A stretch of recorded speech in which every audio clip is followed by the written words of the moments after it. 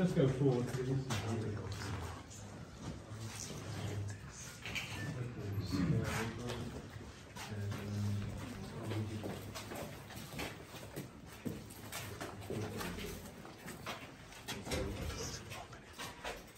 First time I did this, I left the key in the door, someone pinched it.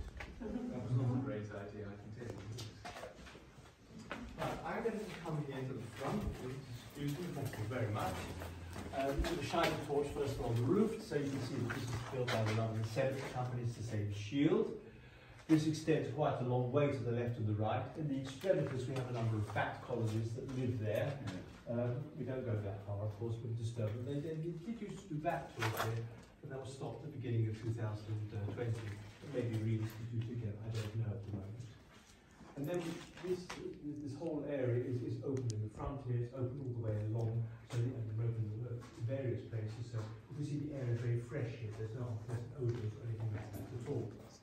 Then we have these vaults here with these squarish areas, again called loculi, of which there are 280 in total. Approximately 70 are not in use. Why would that be? Well, either they were never used or used as a temporary resting place.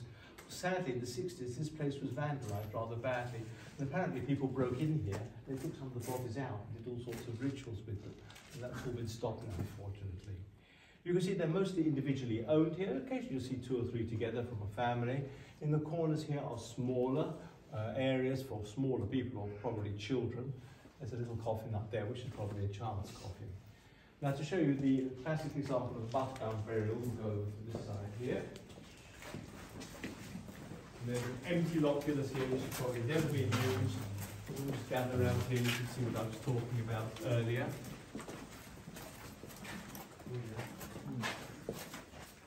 Now, I wouldn't touch anything, until what you might catch. Okay, so we've got a number of loculi here. Here they've been in with a glass pane, for example, so again people could peer in to make sure no one was interfering with the coffins. And on this particular coffin here, the outer casing has decayed away to reveal the underlying lead. And you might be able to see there's a sort of crisscross or diamond-shaped pattern etched into the surface. It's a bit difficult to see in this particular light, but it's just all over this coffin here. They call it a diaper. And the American business don't know what that is, and the sort of nappy in English, because it's the same shape probably as the cotton pattern in a diaper. Why that was done, nobody has ever discovered. So we've looked into it, but we just don't know why. And it's not on all of the coffins, this one doesn't have it, for example. But if you go to other Victorian cemeteries, you'll see it all over the place as well. So there was a custom certainly in that period. By the way, nothing has been touched here since the restoration. It was actually absolutely found. So, for example, that was here. No one's moved anything at all. Some of the coffins are in better condition. This one here, for example, has very nice brasswork, still intact on the exterior of the coffin. It's possibly a lead coffin covered by oak here.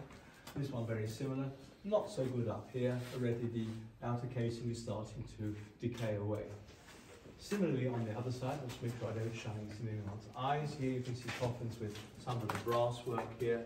Some of it is better condition than others.